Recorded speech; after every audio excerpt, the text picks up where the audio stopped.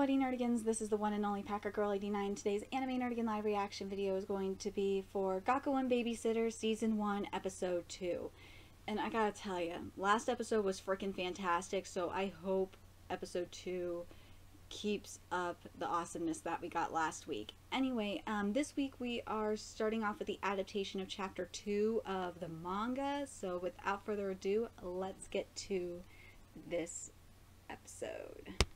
So a little bit of the commentary was kind of skipped, and this is on page 4 of chapter 2, which was when Ryuichi is thinking, this sure is a splendid room, isn't it? I still can't really believe it, but I gotta tell you, Oba-san looks amazing. I loved Oba-san last week, and her voice actor is really growing on me. Because originally I was kind of like meh on it, but I'm really liking Oba-san's voice actress.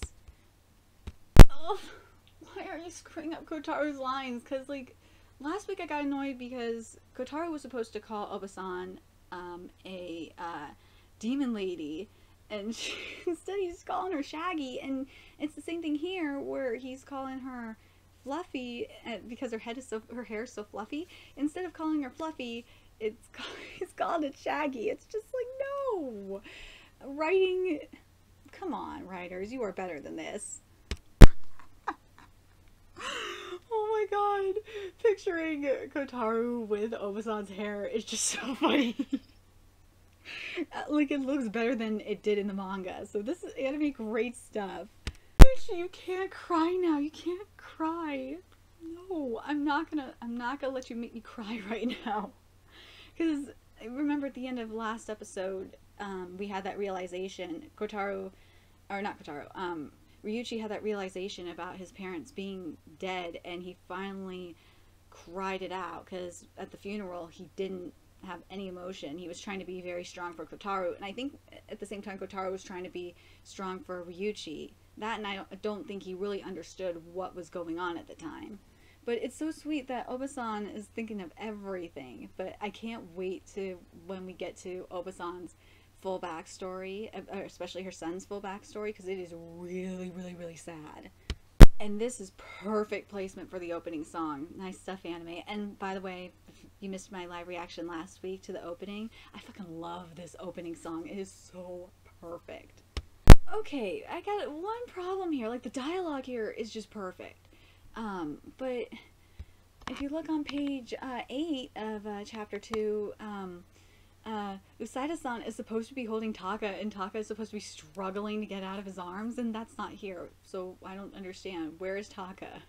I wanted to see that because Taka is just so goddamn adorable, and we're not seeing this at all. That's not fair.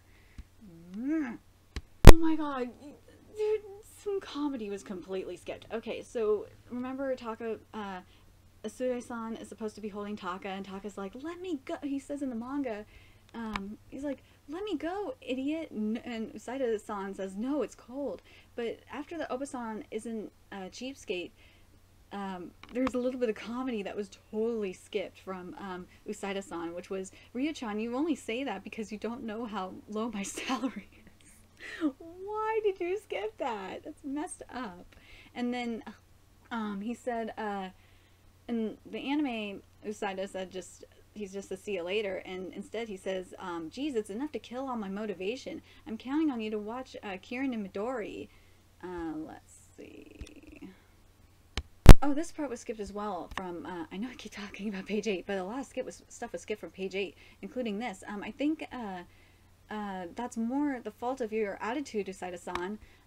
But the see you later and the going to homeroom, that stuff was there. It was just that part was completely skipped. Let's see. I'm not wearing the wrong uniform, am I? Was skipped. Or is it a problem with me? Like, think of the, countryside or something. Like, I don't understand why you're anime. Come on, you're better than this. And I don't think I'm not blaming the animator's fault, because, you know, the scene is here and everything. I'm blaming the writing. The writing is lacking right now. Oh, the kids are following him. It's so cute. That's why everyone's staring at him, because all the kids for the daycare are following them. But there's one teeny problem here. So Kirin, if you look at the 4-minute 11-second mark, Kieran is holding her giraffe. No, no, no, no, no. That's not what's supposed to be here. Kieran is actually supposed to be holding Midori. So I don't understand why the anime chose not to do that. I'm kind of mad that they didn't, because Kieran looks so cute holding Midori. And this is on page 10 of chapter 2, for those that are curious. And this part was skipped from the commentary from Ryuichi, and this is on page 11. You can't just follow me out of the daycare room. You even brought Midori-chan. Yeah, and I understand why that part was there, because they didn't bring Midori-chan. See, this is why Midori was supposed to be here. I wish they would have had the full thing, because they cut Kamitani's lines a little bit, because it was supposed to be Taka. If you don't shut up right now, I'll send you flying. The I'll send you flying was skipped, and I'm kind of annoyed that it was, because that's just part of Kamitani's dialogue. He constantly says that. But I love Taka and Kamitani. They are adorable. Taka called his brother a poo head and just ran away. But this part of Ryuichi's dialogue was cut off, which was it was supposed to be Taka-kun. It's dangerous to run around. Yeah, it's dangerous to run around was cut off. Oh my god, Inomata is so perfect. Holy shit. The animation for her is fantastic, and her voice actress is perfect for her. I can't wait to see when Inomata becomes more expressive. I can't wait to see how the voice actress does that, and I can't wait to see the animation for it either. Okay, there's one problem I have here, is that when the people are talking about Inomata, there's supposed to be like there's a somewhat darkened expression on her face in the anime, but like there was like more shading, and like it could have just been done a little bit better. Oh my god, I love that we got to see Kamitani punch Usaida-san. I got a feeling that, and I'm very curious what you guys think, because we saw it last week as well, is when Kamitani was going to punch Taka, or when he punched Taka in the head, they censored it. I got a feeling that's going to be the case for a lot of this series when it comes to some of the violence that happens. So I'm very curious what you guys think. Also, the rest of the comedy was skipped from this part here. Because after Hayato punches Usaida, this is what it was supposed to be. It was supposed to be, Hayato, what are you doing to your elder out of the blue? Violence is a no-no. Huh? What are you, why are you guys crying? I hit people I want to hit. Kamitani, that policy sets a bad example for the children. Like, why was that not there? I have to blame the writing on this. The writing is lacking right now. And not only that, I wonder if it's a studio decision to do this as well. I gotta say, Usaida, oh my god, he is better in anime form than I thought he was going to be. He is so perfect. This voice actor is just freaking fantastic. And the animation for him is just really, really good, especially with his expressions. I love it. This part of the commentary was skipped from Usaida, which was, if Ryo-chan is alone again and Kotaro gets a fever, it'll be a problem, right? And then they didn't do the blank expressions from when he left. That kind of bothered me. I don't understand why the anime didn't do that, but they should have. Oh, the poor children, the poor kids are scared of Inomata. Oh my god, they are scared. Good job, Inomata. Now you got Midori crying. Nice job. Get her, kids, get her. Okay, I gotta mention this. Inomata's expression when she says, "Who's the villain?" The eyes are perfect, but I wish the anime would have done like a really cool background for it. But other than that, I'm really happy with it. Dude, throwing that panda pillow at Ryuichi was totally uncalled for. Inomata, you gotta feel her pain here. I know a lot of you nerdigans probably do, because you know, people talking back about you and the expectations that are set for you, like. But I gotta compare it to, I know I compare a lot of anime to March Comes In Like a Lion, but this is more of like a plot point. Because remember what Takagi said, that she was bullying other girls in the class because of the high expectations for her? Well, this is what high expectations really does to you. It makes you freak the fuck out and breaks down and cause a major breakdown, have a temper tantrum. That's what that kind of pressure does to you. So yeah, you could totally if you watched March Comes in Like a Lion yesterday, you know Takagi is totally full of shit. Oh, the kids are comforting her. That's so it's so adorable to see it, and I really love the music for this anime. The soundtrack has been really, really simple, but it's been beautiful at the same time. I'm like that too. Like when because they're saying they're trying to wake, Mata-san up, and she just wouldn't wake up. Yeah, that I'm her in that regard. But I gotta say, the soundtrack here is just really good. I'm loving the guitar that we're getting here, and it's the music is very heartfelt. I really love it. It feels it's like a warm embrace, and that's what this series is. It's a very warm, nice slice of life series. So now we're done. So we finished adapting chapter 2 at about the 10-minute 57-second mark, and for that end card, I fucking love that. Tara is holding like a stuffed pig that's really cute, or a stuffed boar.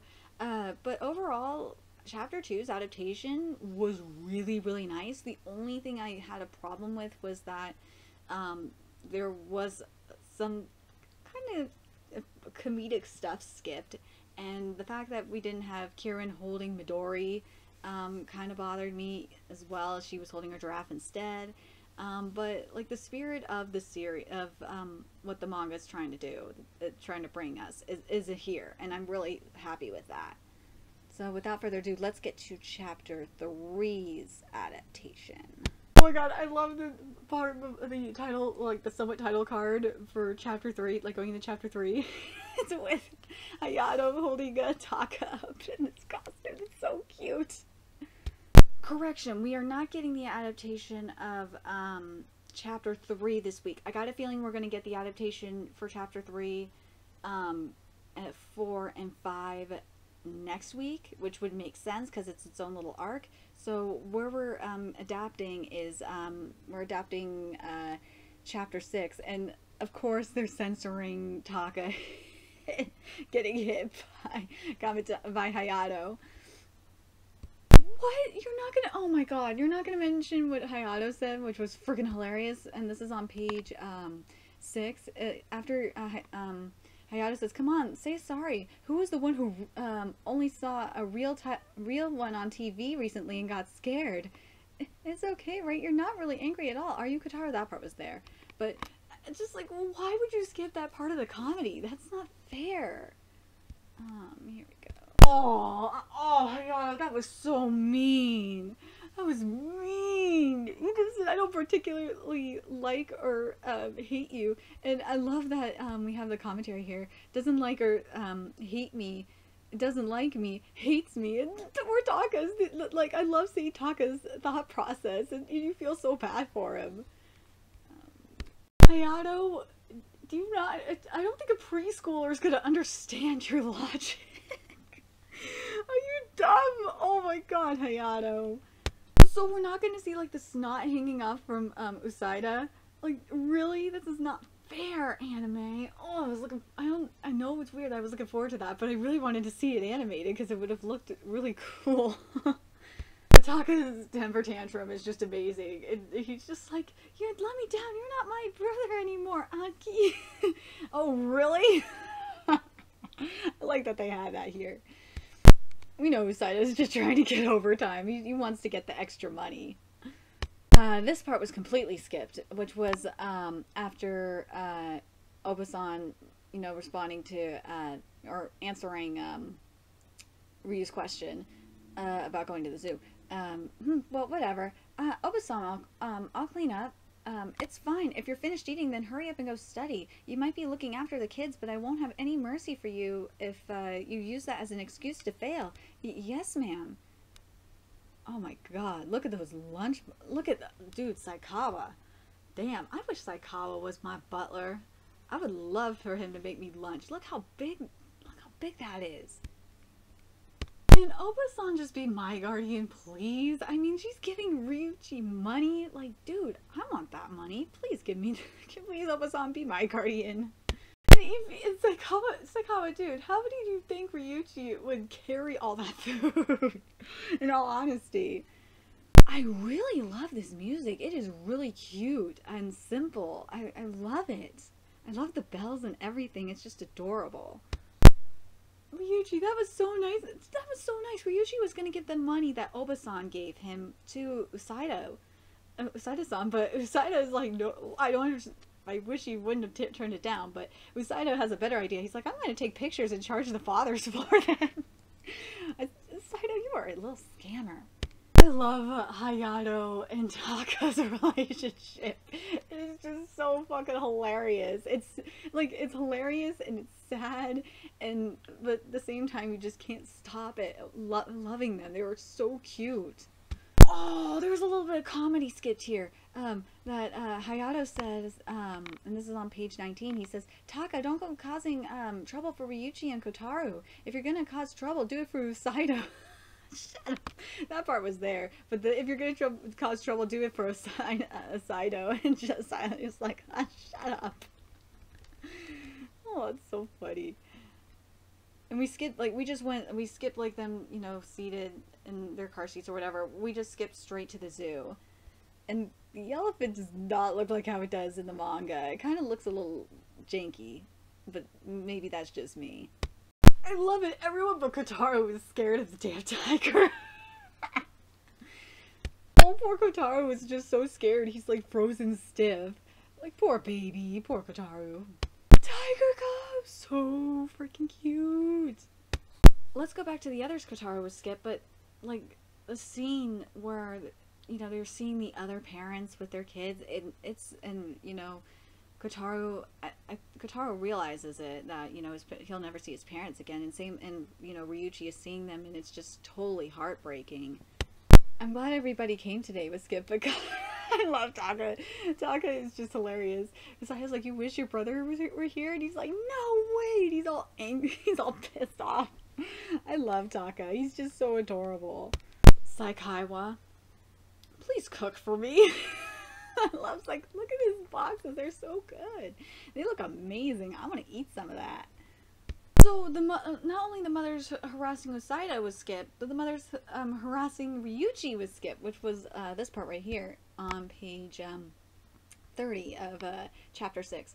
Do you have a girl you like, Ryukan? How about my Midori be your bride when she grows up? No fair. I want Ryukan as my son too. Kotaro-kan too, of course. You can be Kieran's groom too.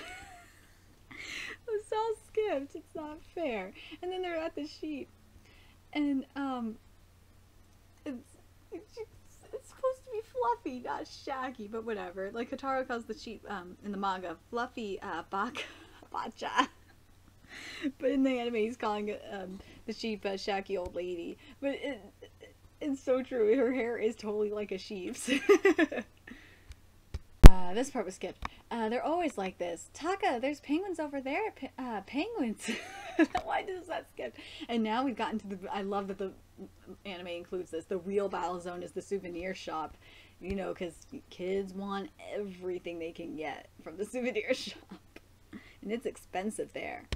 I mean, at the zoo souvenir shop. Usaido-san was supposed to be asleep here, and he's not. Why isn't Usaido-san asleep? Oh, poor Taka. He's lost, like, I know at one point when we were little, we probably were like this. But poor Taka. Yep, we are censoring baby punches. For sure, because we didn't get to see Hayato punch Taka. We just heard it just went off screen, and then you know what I mean. Yeah, this kind of this punching is just in the Kamitani family. Just watch, Taka's gonna end up doing it when he gets older. Oh, Taka's like, Nichan, you idiot, I love you. Oh, it's so cute. Yay, Hayato doesn't hate Taka. Yay! This episode was really good. I'm disappointed that they skipped some of the comedy in here, but they didn't skip too much of the comedy to where it felt like the anime was trying to take itself too seriously. I really am enjoying this series so far, guys. I think this is going to be between this one and Hakume Tsumakochi. I think those two are going to be the hidden gems of this anime season. But anyway, let me know your thoughts in the comment section below, and remember to like, comment, share, and subscribe to Nerdigans Inc. If you love what I'm doing and want to contribute to my channel expansion, there's a few ways you could do that. You could donate to my PayPal, Patreon, or purchase something off my Amazon wishlist. All that's in the description box below. Also, make sure you follow me on Twitter, Facebook, Twitch, and friend me on PlayStation Network. All that's in the description box below as well. And until next time, Nerdigans, I'll be seeing you later.